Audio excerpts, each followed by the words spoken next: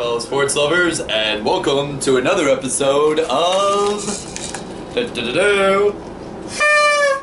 Timeout, the show anybody can watch about sports, stats, facts, and everything in between, from a fan point of view.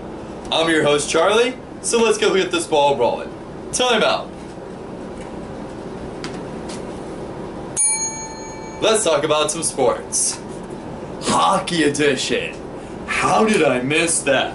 Well, the Lightning shocked and strike down the Blackhawks with a 3-2 victory in Chi-Town. Timeout. Let's talk about this. The lights were shining bright in United Center in Chicago, Illinois last night, with the Lightning starting it off the right way, dodging the Blackhawks shots left and right, with superstar Ryan Callahan getting the first goal in for the Bolts.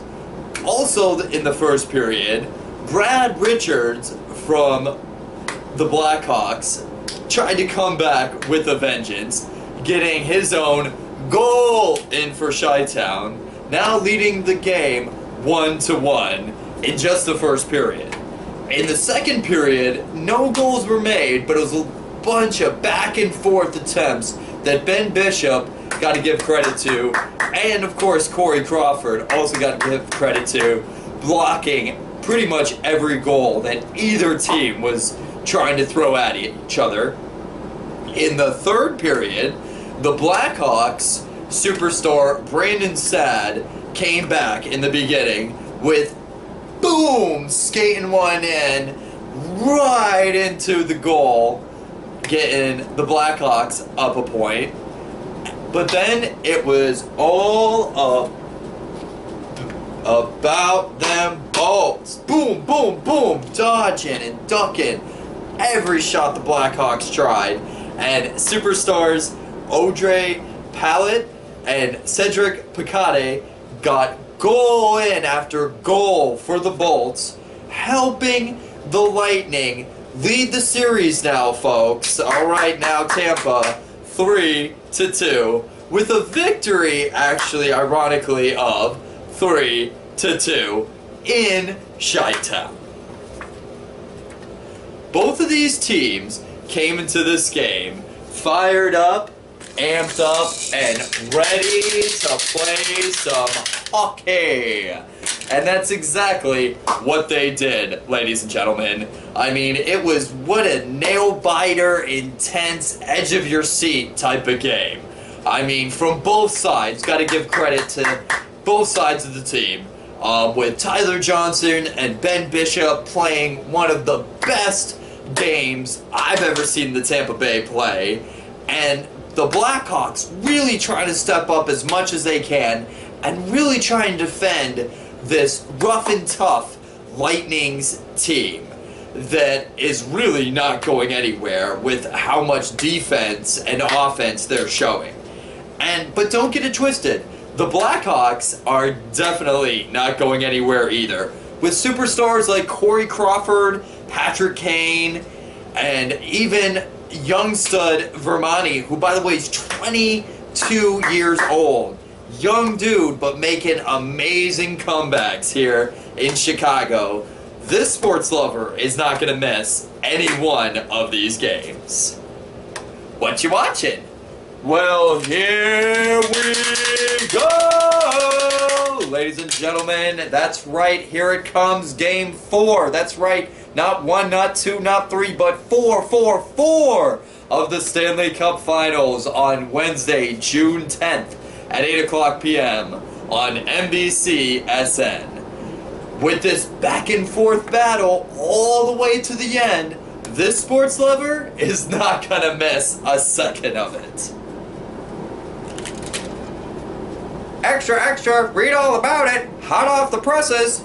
Well, with the NFL draft coming up in 3 weeks, folks, Jack Eckelman is still undecided if he wants to go pro or stay in college. with working out and practicing with the Buffaloes, in Buffalo with their ice rink.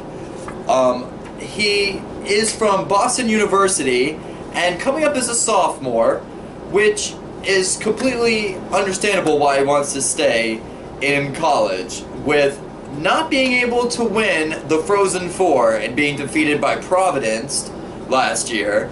Not to mention he has been offered to be the assistant captain of his team for the next season. That young man has a lot of decisions to make. Also in news, the NHL might ban shot block techniques. After a year ago decreasing the size of guard pads, the NHL committee is now targeting the chest, jerseys, and the pants. The idea is to prove that the gear is more about blocking and not about protection, which this sports fan thinks is a little ridiculous if you ask me. One of their crazy ideas is to stuff the jerseys, which would make it a lot harder to hold a lot of the equipment. Before last season, the committee shortened the height of the pads, you ready for this folks? 55% to 45, above the distance between the center to the pelvis. Back in the day. Okay, fellow sports lovers, here's a history lesson for you. Today, June 9th, in 1984, the Pittsburgh Penguins used their first pick overall to select Mario Lemieux. That's my show, fellow sports lovers. Thanks for tuning in. If you want to go ahead and like it, click the like button. If you really like what I'm talking about, don't forget to subscribe. Or you can reach me below the video here, leave me a comment there. Or you can reach me on Facebook at Charles Cowan Timeout, or on Twitter at TimeoutNow87. Until next time, time out.